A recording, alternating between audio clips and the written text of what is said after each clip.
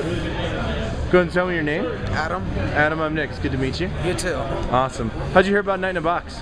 Actually, I work with Care Placement Service, and cool. we partnered with... like the poster right back here? Yeah. Oh, okay. Her mom goes to the church, and that's how we heard about it, and 4 of us signed up for it. Very cool. Are you staying in a box tonight? Yes, I am. Awesome. And what did you bring with you to help prepare yourself in your box? A pair of coveralls, a couple sleeping bags, Coveralls. Coveralls covers it all, huh? Yeah. There you go. Awesome.